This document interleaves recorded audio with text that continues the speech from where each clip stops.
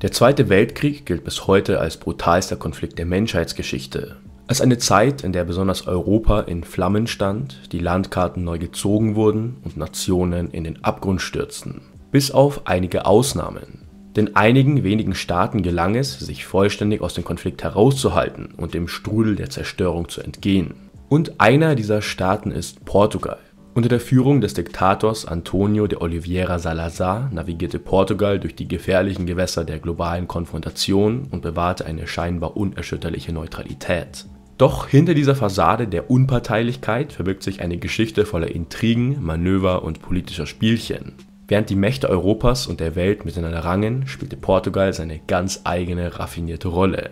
Was machte Portugal also eigentlich genau während des Weltkrieges? Wie schaffte es, das Land neutral zu bleiben? Und wie unparteiisch war es in der Realität tatsächlich? All diese spannenden Fragen schauen wir uns im heutigen Video an. Viel Spaß! Portugal im Jahr 1932. Nach kurzen Jahren der Demokratie fällt die erste portugiesische Republik, wie auch so viele andere Staaten Europas, in die Hände von radikaleren Kräften. In Portugal ist das António de Oliveira Salazar. Dieser schaltet Stück für Stück alle demokratischen Institutionen aus und ruft ein Jahr später schließlich den Estado Novo, den neuen Staat, aus. Dieser war geprägt von einer zentralisierten Machtstruktur, starkem Nationalismus und einer konservativen katholischen Ideologie. Die neue Verfassung von 1933 sicherte Salazar nahezu unbeschränkte Macht, indem sie die politischen Parteien verbot und die bürgerlichen Freiheiten stark einschränkte. Er machte sich damit also de facto zum alleinigen Diktator. Ähnlich wie bereits zuvor Mussolini in Italien und Hitler in Deutschland. Und hier begann bereits das Dilemma, das Salazar im Zweiten Weltkrieg hatte. Denn einerseits fühlte er sich ideologisch und politisch mit den faschistischen Diktaturen in Europa verbunden. Insbesondere später mit Franco in Spanien und in gewisser Weise auch mit den Achsenmächten. Diese sah er als natürliche Partner an, die wichtige Rohstoffe und militärische Unterstützung bieten konnten. Andererseits war Portugal seit Jahrhunderten durch den Vertrag von Windsor eng mit Großbritannien verbunden. Denn die 550 Jahre alte anglo-portugiesische Allianz galt als ältestes Bündnis Europas und besonders Portugal profitierte davon in großem Maße. In den 1930er Jahren war Salazars Außenpolitik daher von einem starken Isolationismus geprägt. Er war entschlossen, Portugal aus den internationalen Spannungen und Konflikten herauszuhalten, die Europa zunehmend erfassten. Dennoch begann er gleichzeitig, sein Land auf einen längeren Krieg einzustellen. Wenngleich er wusste, dass es aufgrund seiner geografischen Lage am Rand Europas nicht unmittelbar bedroht war. Die große Angst war dabei besonders der Verlust der Überseegebiete. Denn Portugal besaß immer noch zahlreiche Kolonien, die sich aufgrund ihrer schlechten wirtschaftlichen Entwicklung aber nicht ausreichend gegen militärische Angriffe verteidigen konnten. Im Falle eines Seekrieges könnte der Handel vollends zum Erliegen kommen und Portugal würde von seinen Territorien abgeschnitten werden. Und so hielt Salazar auch nach Beginn des Krieges an der Neutralität fest. In seiner Erklärung betonte er, dass Portugal gemäß seiner Tradition der Neutralität und im Einklang mit seiner außenpolitischen Linie im Ersten Weltkrieg neutral bleiben würde. Zuvor gab es bereits Absprachen, dass die britisch-portugiesische Allianz intakt bleiben würde, Portugal die Briten im Krieg aber nicht aktiv unterstützen müsse. Gleichzeitig gab es aber auch Verhandlungen mit den Achsenmächten. Dabei ging es besonders um Wirtschaftsabkommen und den Handel mit Wolfram. Deutschland benötigte dieses Material dringend für die Herstellung von panzerbrechenden Geschossen und anderen militärischen Ausrüstungen. Und Portugal war gewillt, dieses in großen Mengen zu liefern. Durch den Wolframhandel konnte Portugal nämlich erhebliche Deviseneinnahmen erzielen, was zur Stabilisierung der eigenen Wirtschaft beitrug. Es kam daraufhin zu weiteren Abkommen mit den Achsenmächten. Und auch mit dem spanischen Diktator Franco pflegte Salazar enge Beziehungen. Noch 1939 kam es zum Pacto Ibérico, dem Iberischen Pakt, der eine gegenseitige Nichtangriffserklärung beinhaltete. Zudem sah er vor, dass beide Länder im Fall einer äußeren Bedrohung zusammenarbeiten würden, um die Sicherheit und Stabilität der Iberischen Halbinsel zu gewährleisten. Portugal tanzt also wahrhaftig auf allen Hochzeiten und versuchte von allen Seiten möglichst stark zu profitieren.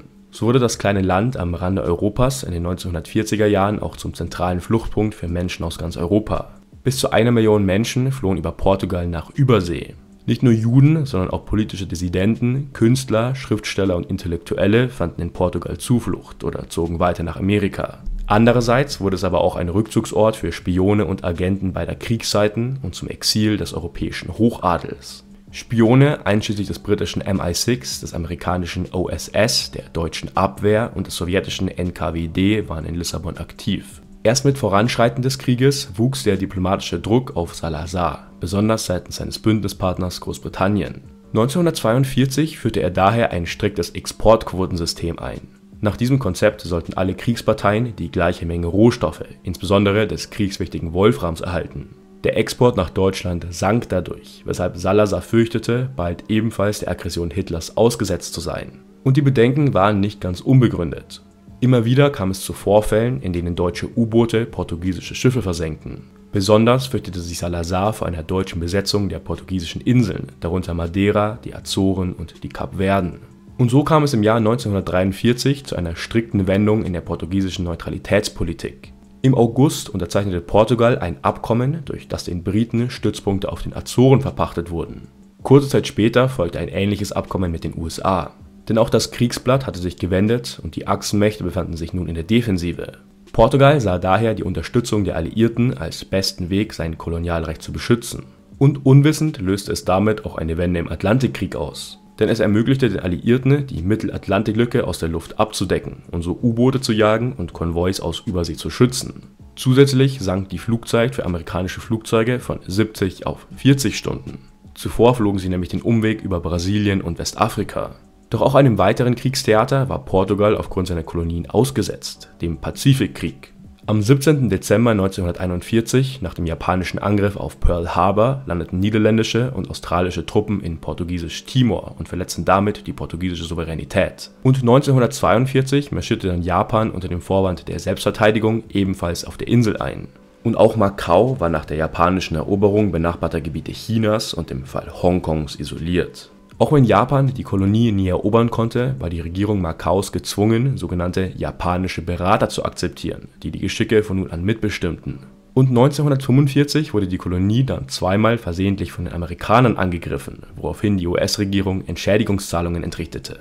Ansonsten begannen die Portugiesen aber auch im Pazifik mit den Alliierten zusammenzuarbeiten, um die restlichen Kolonien vor den Japanern zu schützen. Durch die zusätzliche Unterstützung mit den Basen auf den Azoren und andere logistische Hilfen festigte Portugal seine Beziehungen zu den westlichen Mächten.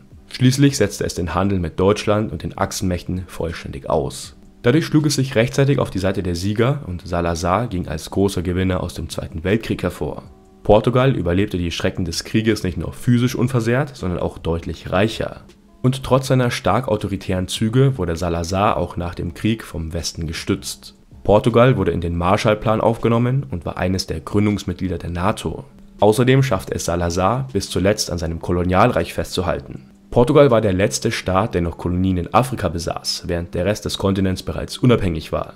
Zudem konnte er seine autoritäre Herrschaft durch die Billigung des Westens noch bis 1968 aufrechterhalten. Erst ein Schlaganfall, der ihn schwer beeinträchtigte und seine Fähigkeit zu regieren stark einschränkte, konnte ihn aus der Bahn werfen. Er verstarb schließlich 1970. Zunächst hielten seine Nachfolger das autoritäre System noch aufrecht. Doch nach mehreren brutalen Kolonialkriegen und der Nelkenrevolution wurde die Diktatur gestürzt und Portugal entwickelte sich zu einem demokratischen Staat. So, das war's mit dem Video. Kanntet ihr die Geschichte Portugals während des Zweiten Weltkriegs? Schreibt es gerne mal in die Kommentare.